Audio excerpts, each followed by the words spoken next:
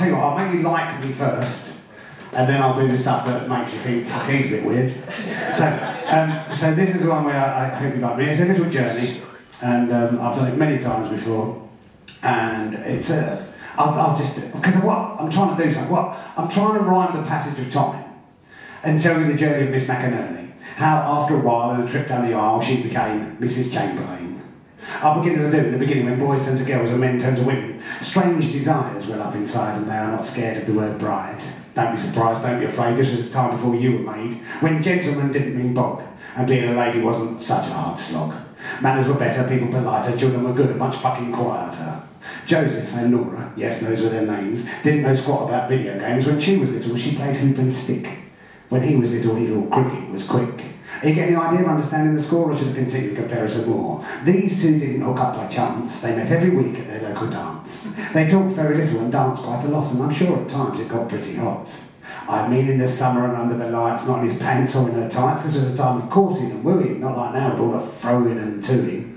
When passion was something that just had to wait, and kisses were exchanged at her garden gate. Joseph was gentle and Joseph was kind. Nora was patient, she didn't mind.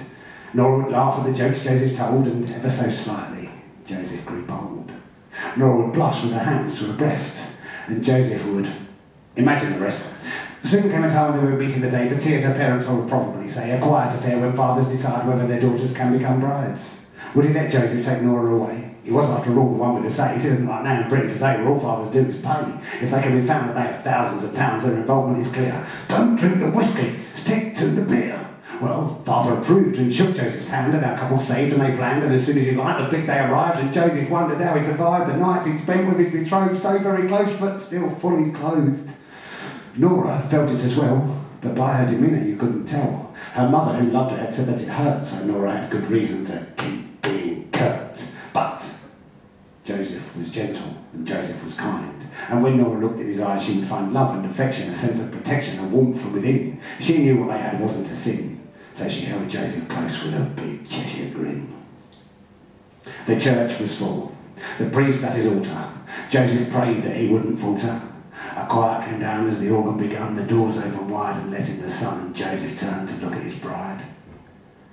Joseph's face filled up with pride as father and daughter walked down the aisle. Smiling Joe Chamberlain started to smile. And that's what it's like inside my head, the day my grandparents wed.